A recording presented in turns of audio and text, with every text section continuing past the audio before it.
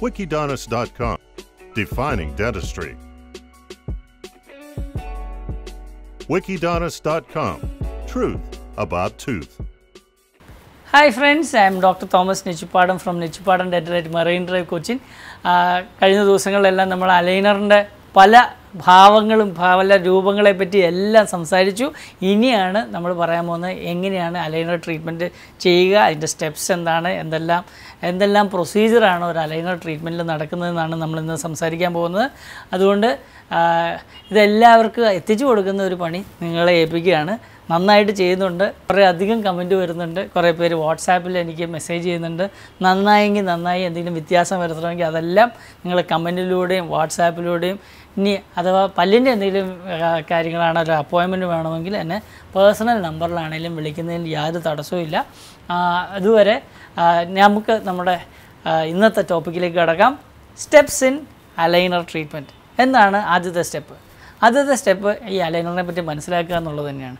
ഈ വീഡിയോ നിങ്ങൾ കാണുന്നു, നിങ്ങൾ അനേകർക്ക് അയച്ചു കൊടുക്കുന്നു, അത് കണ്ട് മനസ്സിലാക്കി കഴിയുമ്പോൾ നിങ്ങൾക്ക് അതിന് പറ്റിയ അലൈനറിനെ പറ്റിയ ഒരു ഓവറോൾ ഐഡിയ കിട്ടും.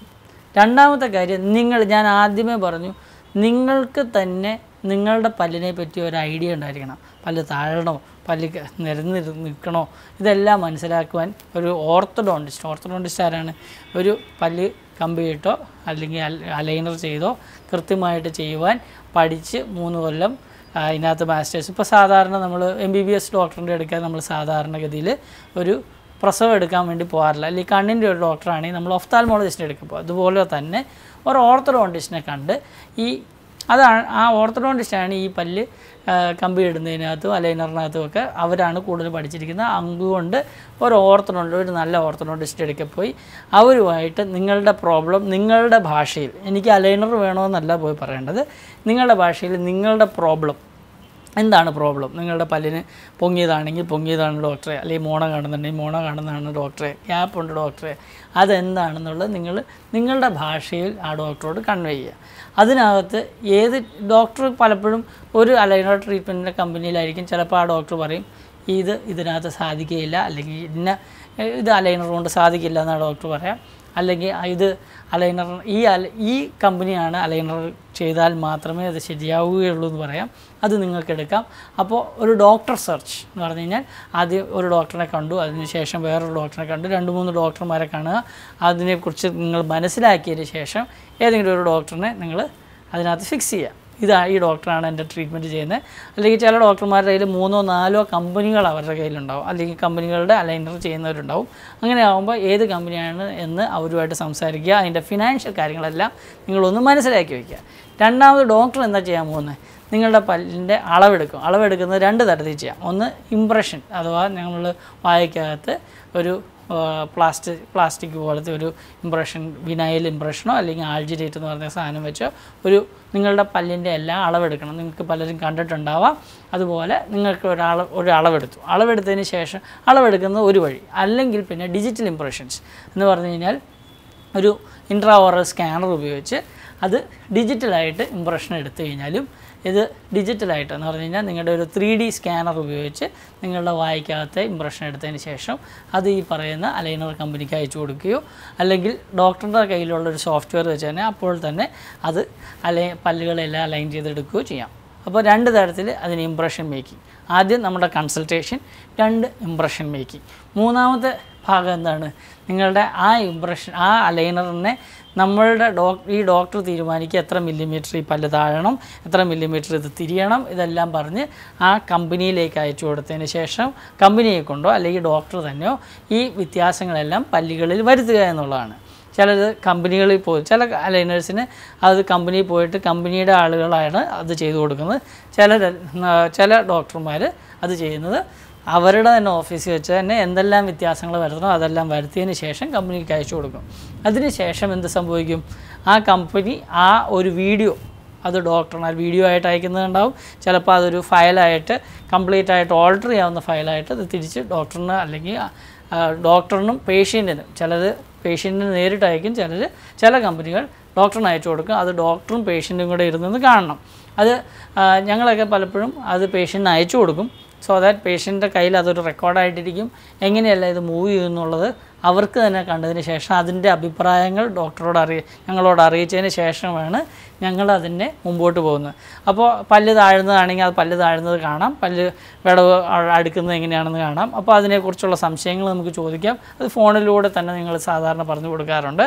അതിന് ശേഷം മാത്രമാണ് ഇത് ഈ ഇംപ്രഷൻ എടുത്തു. അതിനുശേഷം ഇതെല്ലാം ഒരു 3D ആയിട്ടുള്ള സെറ്റപ്പ് എല്ലാം കണ്ടതിന് ശേഷമാണ് പേഷ്യൻ്റ് പറയണത് ശരി ഡോക്ടറെ ഇത് ചെയ്തേക്കാമെന്ന് പറയുന്നത്. അപ്പോൾ എന്ത് സംഭവിക്കും? ഈ സാധനം 3D ആയിട്ടുള്ള ഒരു ഇമേജാണ്. അതിനെ റെൻഡർ ചെയ്ത് ഓരോ മോഡലായിട്ട് ഈ പറയുന്ന കമ്പനി അത് മാറ്റും. അതിനുശേഷം ആ ഓരോ മോഡലും ഫിസിക്കലായിട്ടുള്ള എന്ന് പറഞ്ഞാൽ ശരിക്കും കാണാവുന്ന ഒരു 3D പ്രിൻ്റർ ഉപയോഗിച്ച് അതിനെ അഡിറ്റീവ് മാനുഫാക്ചറിങ് ഉപയോഗിച്ച് നിങ്ങളുടെ പല്ല് പോലെ ഓരോ മോൾഡായിട്ട് മാറ്റണം. അത് 30 എണ്ണം ഉണ്ടെങ്കിൽ 30 മോൾഡ് ഉണ്ടാക്കണം, 30 ഈ പറയുന്ന കാസ്റ്റ് ഉണ്ടാക്കിയെടുക്കണം. അത് ഒരു 3D പ്രിൻറ്റിങ് ഉപയോഗിച്ചാണ് ഇപ്പോൾ ഇത് ചെയ്യുന്നത്. അത് ചെയ്തെടുക്കണം. അതിനുശേഷം അതിൻ്റെ മുകളിൽ ഞാൻ പറഞ്ഞ പോലെ ഇതിന് മുമ്പൊരു വീഡിയോയിൽ ഞാൻ പറഞ്ഞിരുന്നു, തെർമോ ഫോമിംഗ് എന്ന് പറയുന്ന ടെക്നോളജി ഉപയോഗിച്ച് അതിനെ കൃത്യമായിട്ട് അതിന് ഗ്യാപ്പൊന്നും വരാതെ കൃത്യമായിട്ട് ഈ സുതാര്യമായ പ്ലാസ്റ്റിക് അതിൻ്റെ മേൽ ഫോം ചെയ്തെടുക്കും. ഈ ഫോം ചെയ്ത സാധനമാണ് അതിനെ കട്ട് ചെയ്ത് പോളിഷ് ചെയ്ത് അതിനെയാണ് നിങ്ങൾക്ക് അയച്ചു തരുന്നത്. അതിന് ഓരോന്നിനും ഓരോ നമ്പർ ഉണ്ടായിരിക്കും. അത് 1, 2, 3 എന്ന് പറഞ്ഞ നമ്പേഴ്സ് ഉണ്ടായിരിക്കും. അതുപോലെ തന്നെ മുകളിലത്തെ പല്ലിനും താഴത്തെ പല്ലിനും സെപ്പറേറ്റ് ആയിട്ടുള്ള സാധനങ്ങളുണ്ടായിരിക്കും. അത് നിങ്ങൾക്ക് വേണ്ടി മാത്രം ഉണ്ടാക്കി. ഇത് ഡോക്ടർ അത് വേറൊരാൾക്ക് കൊടുക്കാൻ സാധിക്കില്ല. അതുകൊണ്ട് നിങ്ങൾക്ക് വേണ്ടി മാത്രം ഉണ്ടാക്കുന്ന കൃത്യമായ അലൈനേഴ്സാണ്. അത് വേറൊരാൾക്ക് ഉപയോഗിച്ചോട്ടെ എന്ന് പറഞ്ഞാൽ നടക്കില്ല. അതുകൊണ്ട് തന്നെ അത് കൃത്യമായിട്ട് നിങ്ങൾക്ക് വേണ്ടി, നിങ്ങളുടെ പല്ലിന് വേണ്ടി, പല്ല് എങ്ങനെ മൂവ് ചെയ്യണമെന്ന് തീരുമാനിച്ച് അതിനു വേണ്ടി ഉണ്ടാക്കിയതാണ്. നിങ്ങളുടെ പല്ലിനും നിങ്ങളുടെ സൈസിനും നിങ്ങളുടെ പല്ലിന് എന്തെല്ലാം മൂവ്മെൻറ്റ് വേണമെന്നും തീരുമാനിച്ച് അത്രത്തോളം നമ്പേഴ്സ് ഓഫ് അലൈനേഴ്സാണ് നിങ്ങൾക്ക് തരുന്നത്. ഈ ചിലരുടെ കേസിൽ മാത്രം ഇപ്പോൾ 30 അലൈനർ ഉള്ള കേസിനകത്ത് അല്ലെങ്കിൽ 40 അലൈനേഴ്സ് ഉള്ള കേസിനകത്ത് ചിലപ്പോൾ 30 അലൈനേഴ്സ് ഒറ്റയടിക്ക് തരികയില്ല. അവരൊരു 20 അലൈനേഴ്സോ അല്ലെങ്കിൽ 10 അലൈനേഴ്സോ തരും. അതിനുശേഷം കൂടുതൽ അലൈനേഴ്സ് അത് ഇംപ്രഷൻ എടുത്ത്, കാരണം അത് എങ്ങനെ നീങ്ങുന്നു എന്ന് എന്തെങ്കിലും സംശയമുള്ള കേസിൽ മാത്രം എങ്ങനെ നീങ്ങി അതിന് ശേഷം ഒരളവെടുത്തതിന് ശേഷം കൊടുക്കേണ്ട ആവശ്യം വരാറുണ്ട്. അല്ലെങ്കിൽ ഫുൾ അലൈനേഴ്സ്, ഇപ്പോൾ ഇൻവിസലൈൻ്റെ ഒക്കെ ആണെങ്കിൽ മുഴുവൻ സെറ്റ് ഓഫ് അലൈനേഴ്സ് അവർ തരും. ഈ ഫുൾ സെറ്റ് ഓഫ് അലൈനേഴ്സ് നിങ്ങൾ ഉപയോഗിച്ചതിന് ശേഷമാണ് പിന്നീട് വേണ്ടി വരുന്ന അളവ് എടുക്കേണ്ടി വരിക.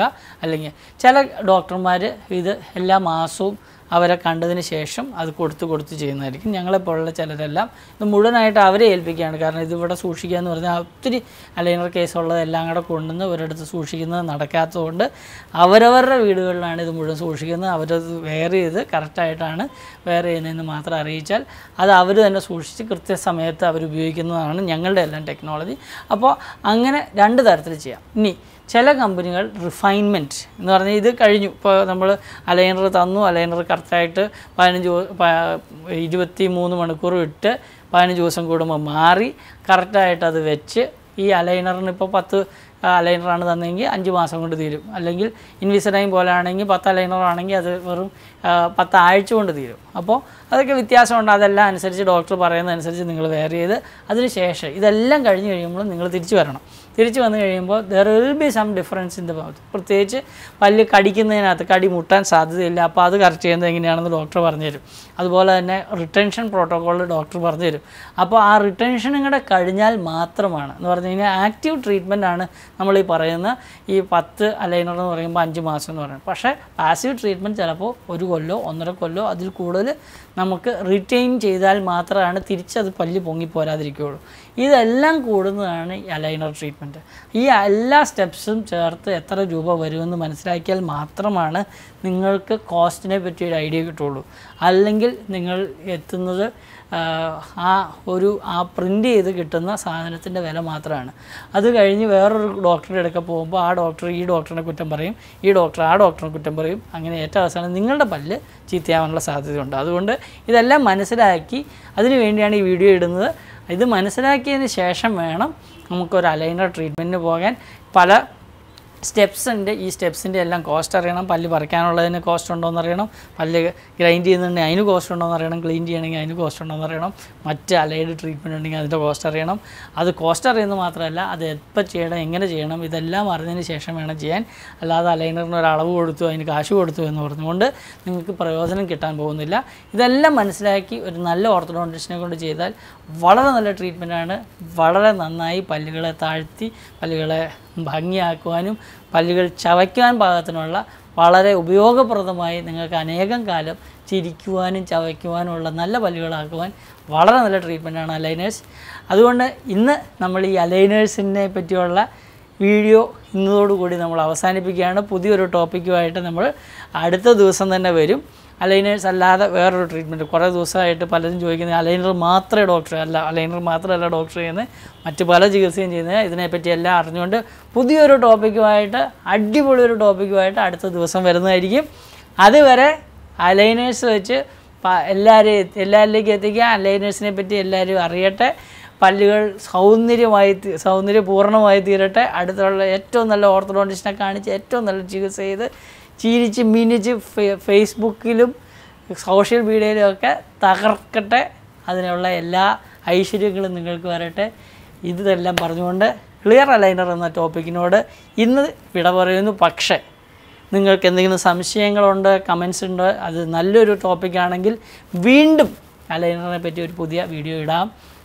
പക്ഷേ ഇന്ന് മുതൽ പുതിയൊരു ടോപ്പിക്കുമായി പുതിയ രീതിയിൽ വേറൊരു ഡെൻ്റൽ ടോപ്പിക്കുമായിട്ട് അടുത്ത ദിവസം തന്നെ വരുന്നതായിരിക്കും. അതുവരെ bye bye. Wikidonist.com. Truth about tooth.